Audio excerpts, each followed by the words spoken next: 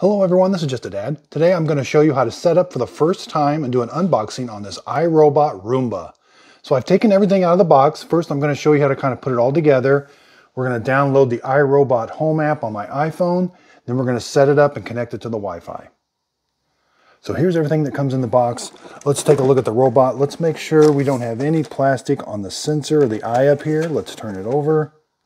So on the bottom, this is what it should look like. You've got one brush, you've got these wheels. You got these rollers for picking up. You're gonna, this little green thing, move that. This lifts up. And then these two rollers are for the carpet. And there's kind of a diagram, kind of a dark green and a light green. And that goes in first. So these should be installed properly, but if they're not. So first you put the dark green one in, then the light green one. Then this thing slides down and stops. Make sure the wheel's clean. There's your charging ports. Your wheels are free. So on the back side here, you're going to press this button and this releases the chamber where all the dirt and debris is going to go.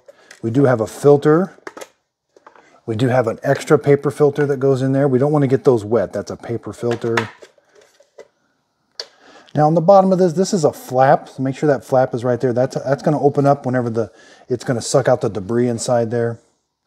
So if we look at the front here, press this button here and this slides out so we can see inside there. Make sure that's all.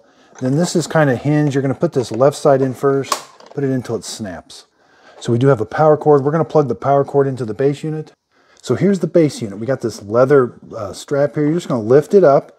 This is where the extra bags are stored. There's a little spot for it to store right there. And this is where the bag goes that's going to collect all the debris out of the robot. It's got a little track that it slides in right there. Again, this comes like this. You're going to put it in that little track. So you can see the bag just slides down in that little track. Now make sure after the bag is in, don't lift this up. You lift this little tab here, you're going to lift up whenever the bag is full of dirt and debris, so that when you lift that up, it closes off that opening right there. But we don't want that closed off right now, so put it in there till it's kind of snapped in, kind of open the bag up a little bit, and then you can close the lid. Okay, so around back, you do have some cord storage. This is where you're going to plug in the cord. Here's what the bottom of it looks like. So it does say it's 100 to 127 volts, 50 to 60 hertz, 12 amps, 18 volts, 1.25 amps out to the robot. So when you plug it in, it will only go one way. Then you can wrap the cord around this and then it can come out either side, right here or here, depending on where the plug is. Okay, so it does say, talk about positioning the charging station. Make sure it's not too close to stairs. You got some room in front of it and to the side of it. Okay, so I've got it plugged in. It's only a two-prong plug. I did see a light right here come on, but there is no power switch.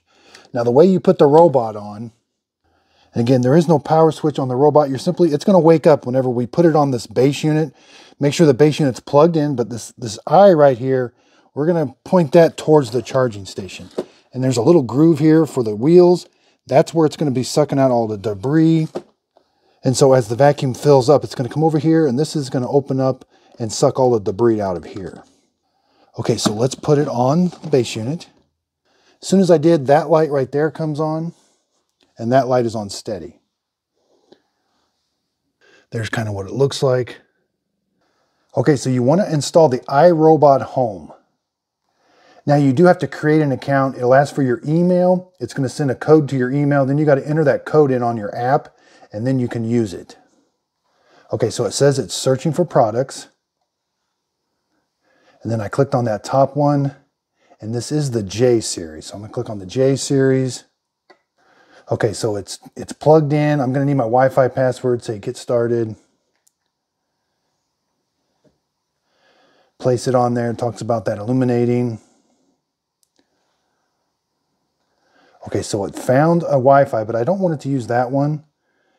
Change Wi-Fi. I want it to use a different Wi-Fi. I want it to use Ginkgo Tree. Okay, now I got to press that little back button there. Okay, so now I go back to the app. Now it's Ginkgo Tree. Now my robot did kind of make a noise. I'm going to hit yes, continue. I've got to enter in the Wi-Fi or the password for my Wi-Fi network. Okay, so when I hit done, and then you got to hit continue at the bottom. Okay, so it says it's connecting to the robot. Now again, the robot did make a noise, and there is the red light flashing on the robot now. So it says press your robot's button to connect to the phone. So I got to press this. Looks like it's verifying the password. So that took a minute to verify the password. Now it's establishing cloud connection. Even though that's still red, it looks like the app is still working on it. Okay, looks like it's connected now. Your robot was successfully connected. Even though it's flashing red, let's hit continue. Give it a name. I'm just going to leave it Roomba. Hit continue. It says setup is complete. Okay, so welcome to the world of Roomba. Hit next. Even though my Roomba, the red light is still on. So this has got a bunch of displays that's going to walk us on. I've been hitting the next button a bunch. So it asks me, do I want to opt in for optical image review? I'm going to go ahead and opt in. So I think why mine is flashing, it says it's unable to start. Roomba's battery is too low. So I think that's why it's flashing red. Okay, so I'm going to let it charge. I'm going to kind of remove everything. I'm going to kind of make sure the floor is clean. I'm going to open up the doors, pick things up off the floor, and then it's probably going to have to map your house. Okay, so my Roomba's got enough charge now. You're going to simply either hit the clean button. You can just press that one time and it'll start cleaning, or you can tell it to clean everywhere. Now it's going to have to vacuum your house twice in order for you to get a map. Once it's vacuumed your house twice, it's going to come up with a map and it's going to allow you to edit it. Now, some pointers, it says kind of pick things up in your house that normally aren't on the ground, but also turn your lights on. That's going to help with the initial mapping. Now, you don't have to have your lights on every time it runs, but it does help with the first initial mapping. Okay, I'm simply going to press my clean button on the robot and it's going to clean, and I'm going to have it clean tomorrow also.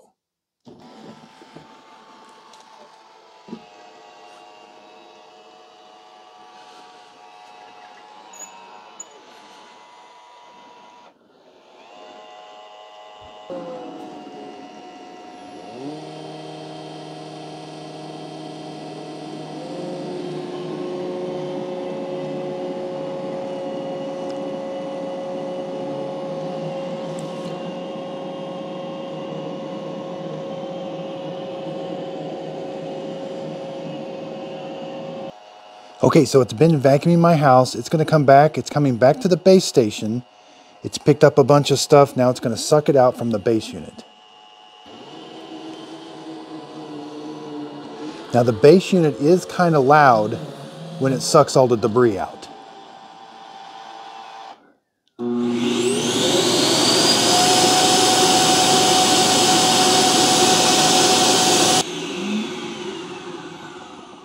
Okay. Okay, so it's done, and you'll see in the app, it says Saving Smart Map. Okay, so it's been a couple days. You can go now you can go in and hit the map button. It's going to have a map, and I'm going to show you how to make the different rooms and no-go places and clean places. So I labeled mine the main floor. Now here it is. Now it also tells you where it found the carpet. So you'll see kind of like the squiggly lines. That's the carpet. There's my linoleum. Now yours won't have a bunch of these red. These are no-go zones that have been added. But you're going to go to room dividers first. So hit room dividers. Now that's how you make a room. You don't make a room by drawing a square or something, but you're going to put the room divider, and it's going to create a room. So, and you can delete room dividers. So like say I want to combine this room, I can delete that room divider. Then it automatically combines it with the hallway there, but I'm not going to delete it. Now, it's a little tricky with these room dividers. It's, you got to make sure the green light or the green line is right there. It twists and turns, so you got a lot of control over them. The divider stays there, and you move the map around the divider. Now I want that to be right in the doorway. I got to move it right there, and then I'm going to hit save. Yes. Okay, so once it saves, it kind of goes back to the standard.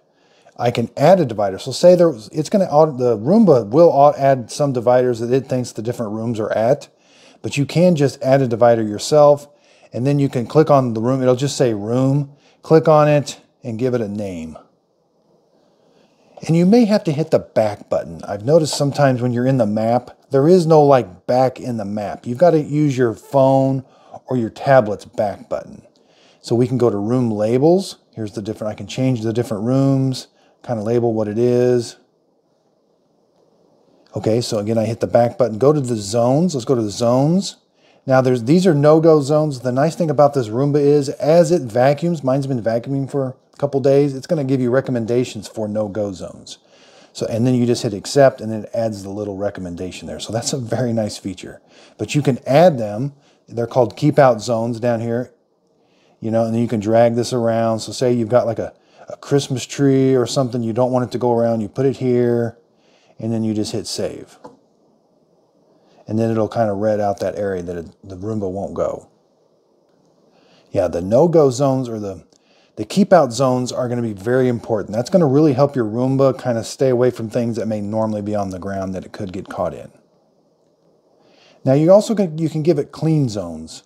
So there's the clean zones. These are kind of like areas where you want extra cleaning to take place. So say I got a dog in this area right here, so I put kind of a pet bed, and that's going to do some extra cleaning around that pet bed. Then again, when you're kind of back to this main page of the map, I have to hit the back button on the thing I'm using. Now I can hit the back button up here.